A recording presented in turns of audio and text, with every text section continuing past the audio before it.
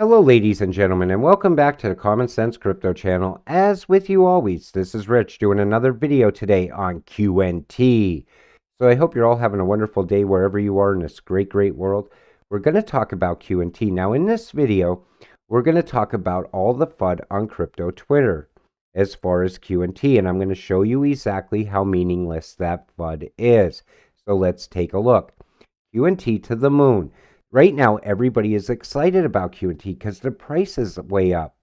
People are excited when that happens.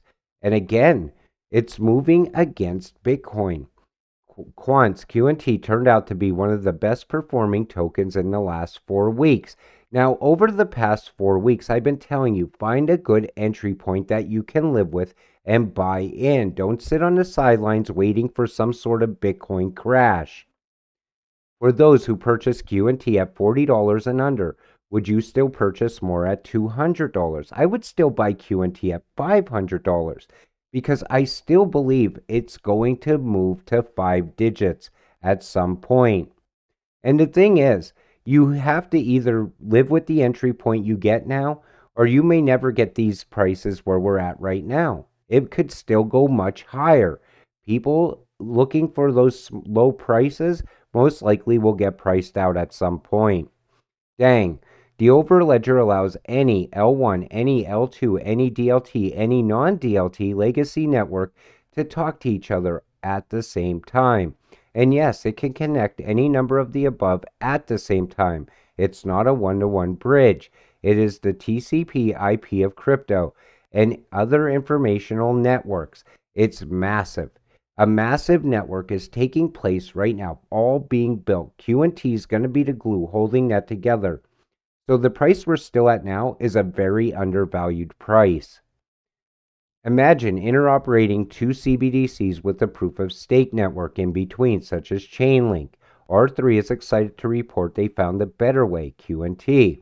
In the technical debate around CBDC, interoperability is sometimes portrayed as a straight binary trade-off against network sovereignty, with issuers expecting to sacrifice control of their network and its consensus systems to be able to interact with other issuers. I'm telling you right now, QNT, whenever the CBDCs finally come up and running, QNT at that point will definitely not be touchable in price. It's going to skyrocket.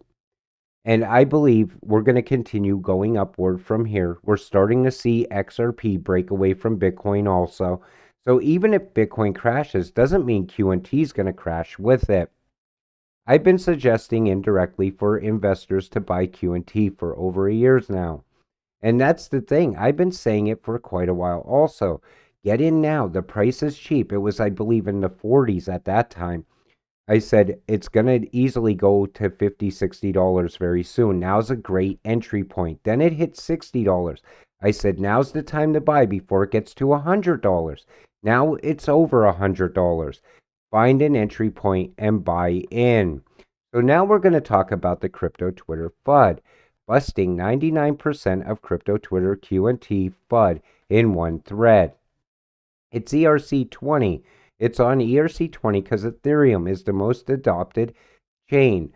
It can move to another chain easily.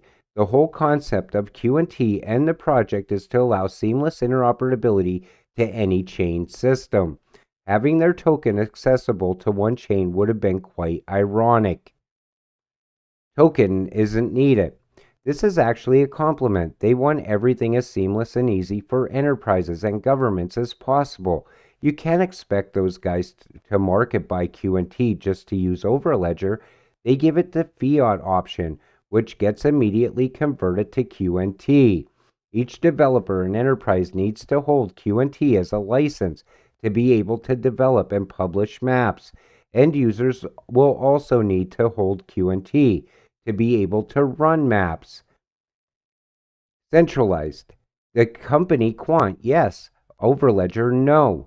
The whole reason why this project is even open to the public is so we can decentralize the network with gateways. Corps and governments won't give all that trust to a single entity, so have a common set of rules and make it open. Not ISO compliant. Please read Gilbert Verdian's history. Why would ISO approve of a standard that they knew would have overlapping industries just to have it incompatible with each other? They wouldn't. They work hand in hand. 222 financial data, 307 blockchain and DLT. And again, people will continue to FUD around this coin. I see it all the time. I've seen people compare QNT to Luna Classic. I can't even believe people can do that. The bad thing about that, though, is it scares new investors away because they don't know any better. They'll ask somebody in the crypto space, in crypto Twitter space, hey, what's the best crypto I should buy? Somebody will say QNT. Somebody else will say, oh, stay away from that scam coin. It's not a good buy. It's going to zero. These people are absolutely ridiculous at this time. That's why I'm pointing it out in this video, because I want new investors to understand what they're buying. They're buying one of the greatest cryptos out there right now. This is life-changing money you can earn off of QNT. No adoption. Just because it's not integrated into your favorite L1 doesn't mean no adoption. QNT has a white label service, meaning companies can pay Quant to use their tech and not have to give them a hint of credit. NDA contracts. Already expensive. This is perhaps the dumbest piece of FUD I've ever seen. Would hardly classify it as FUD even. QNT is 33% more scarce than Bitcoin, with 14.6 million and zero token inflation. This is equivalent to Bitcoin at $38, Ethereum at $6, XRP at a penny, Doge at less than a penny, and expensive where? And that's the thing. Even at these prices we're sitting at now, I don't feel QNT is expensive yet. I think it has a lot of upside potential from here. Scam coin. You really think someone with these backgrounds would waste their time and reputation for a quick buck? This would also mean MIT rugged us, SIA rugged us, Oracle rugged us, BOE, BOC, Fed rugged us, Latham stays undeveloped, Government UK rugged us, ISO rugged us, silly. And that's the thing. People still say that ISO means nothing, that the new financial system means nothing for crypto.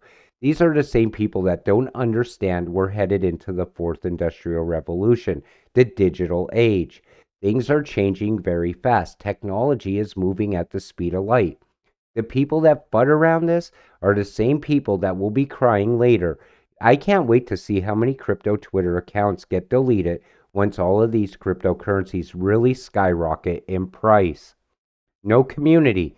We have an amazing community. Check it out. The focus is 99% on government and corps. We're not the priority as of now. They don't have time to give us weekly updates. If this hurts your ego, QNT may not be for you. Competition. Interoperability is a buzzword and has levels to it. Dot, Atom, Link, etc. are all interoperable. QNT is the only solution that not only a multi-chain scale, but even DLT to legacy and vice versa. Not only that, but completion has quite some catching up to do. Regulations. At this point, I hope most of you have realized regulations aren't much of a worry for QNT. Gilbert himself is a regulator. He was in the EU Commission the same time MiCA was drafted. Additionally, they've also done everything to become a utility token under FINRA. And again, regulations are not going to be an issue for QNT. Paid shills. Absolute bullshit. Can't believe I'm even adding this. None of the popular QNT researchers have been paid anything. Not Greg or San, who bring TOP research. Not Jeff, who's been there since day one. And definitely not someone looking other projects like me. And again, QNT never messaged me on crypto Twitter and said, hey, can you talk about QNT, please? Absolutely not. I've had a lot of people ask me to talk about different cryptos. I turn them all down. I only believe in utility. I believe in the cryptocurrencies that are going to make you money. I don't only want to get rich. I want all of you to get rich also. That's what this channel is about. For more detailed analysis on QNT, where I've been and continue to accumulate, head to Terra Moon Venture for weekly shows of utility networks like QNT, DAG, HBAR, etc., where we debunk FUD, draw more connections, and find great entries. And that's the thing. I still believe right now is a great entry point for QNT. I believe if you don't get in soon, you will not be a whole coiner. You won't be able to buy a whole one. CBDCs ensure Bitcoin will not be adopted by the masses.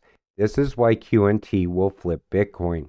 And all those people still out there on crypto Twitter saying Bitcoin's the chosen one, they're going to implement Bitcoin. But most of those people are Bitcoin maxis who don't know any better. They only see Bitcoin. They don't understand utility because Bitcoin has none. So with that said, I'm going to leave you with this. If you're already holding QNT, continue to hold it. It's going to 5 digits. If you don't hold QNT yet, now's the time to buy in. The price is still low. With that said, we'll see you in the next one. Have a great night.